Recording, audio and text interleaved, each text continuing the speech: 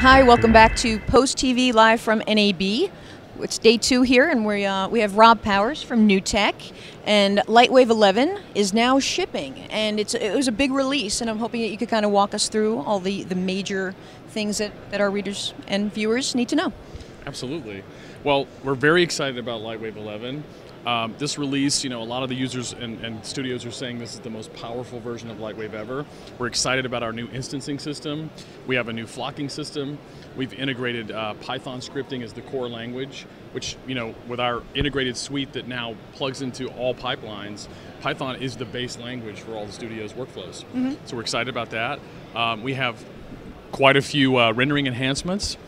And we're excited about that. Now, 3D, you guys have really embraced the stereoscopic workflow as well. Can you talk about the tools that are in 11? Lightwave's stereoscopic workflow, obviously my background on Avatar and 1010 and all of that, working with Chuck Comiskey and Jim Cameron and getting the education from them, we have integrated the workflows that I think are so simple. It gives you the power. We support all major types of stereoscopic, display. You can, in the viewport, see anaglyph. You can also export to any display device.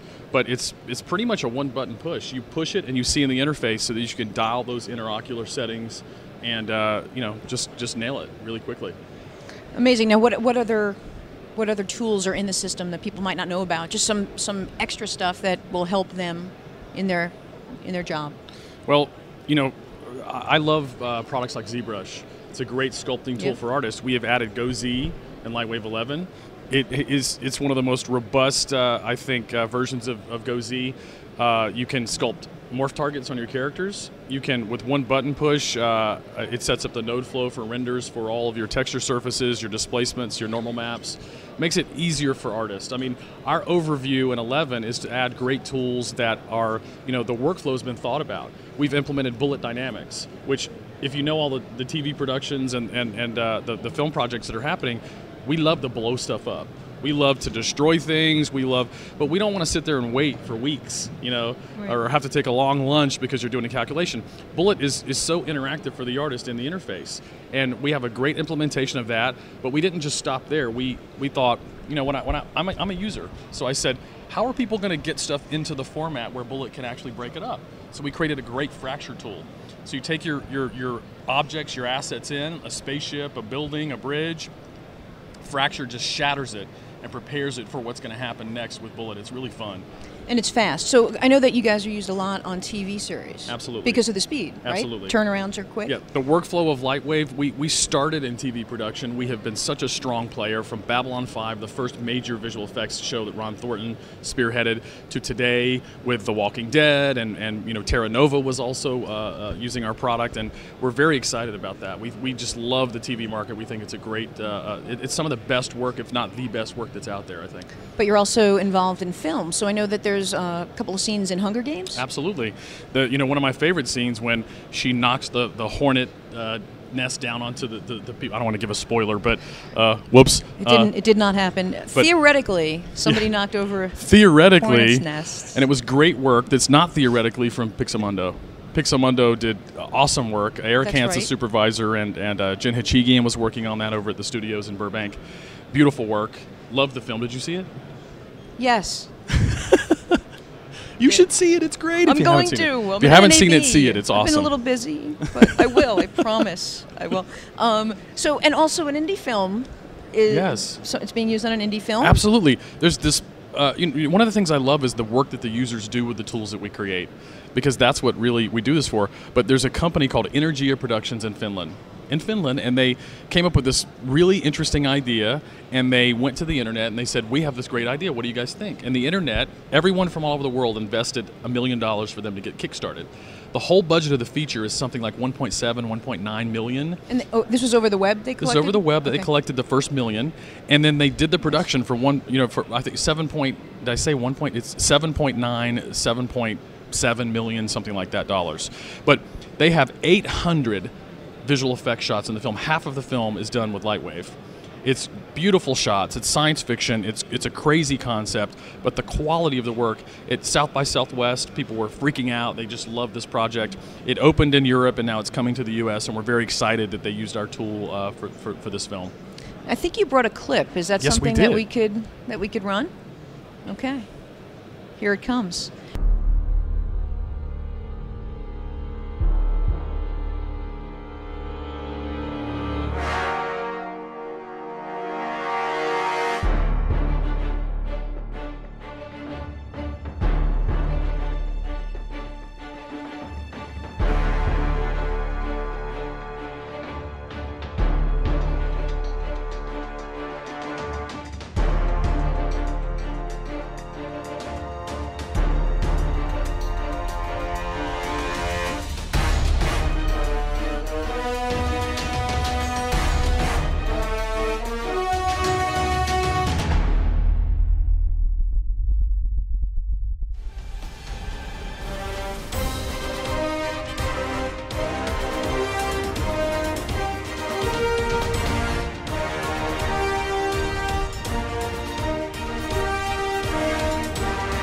I just want to state that, the video is going to say this, but they had 20 artists total in 8 months do 800 shots, half of the film.